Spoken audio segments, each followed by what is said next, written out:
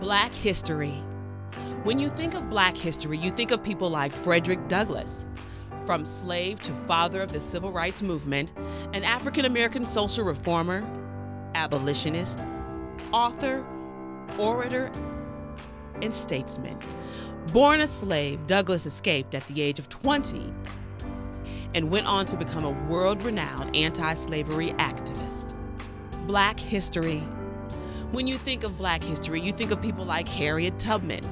Born a slave, became a famous conductor on the Underground Railroad, returning 19 times to the South to lead her family and hundreds of other slaves to freedom.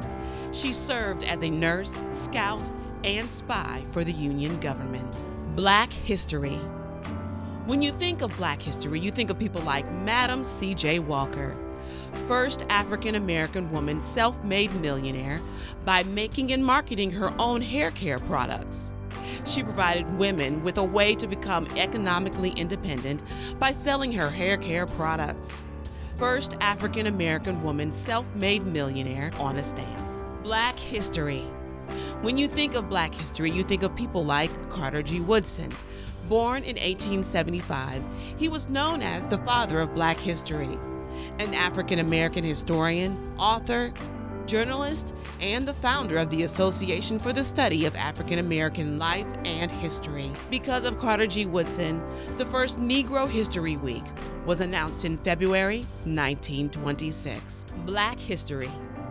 When you think of Black history, you think of people like Martin Luther King Jr., leader of the 20th century civil rights movement, a Baptist preacher who fought for the rights of all people, where he used peaceful, nonviolent marching to bring blacks and whites together for one common cause, equal rights for all men. When all of God's children, black men and white men, Jews and Gentiles, Protestants and Catholics, will be able to join hands and sing in the words of the old Negro spiritual, free at last, free at last, thank God Almighty, we are free at last. Black History 2018.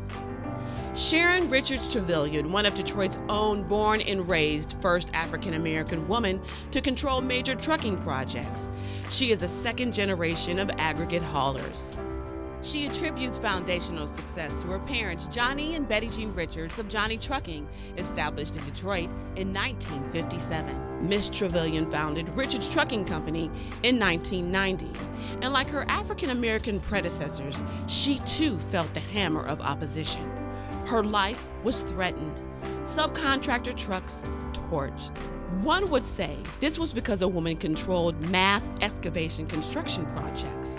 Richards Trucking was making history as a woman-owned and operated trucking firm who acquired major contracts for her firm, like stadiums, airports, commercial building. This woman is a real earth mover. Black History 2018 recognizes Detroit's own Sharon Richards Truvillon as the first African-American woman to control the trucking projects.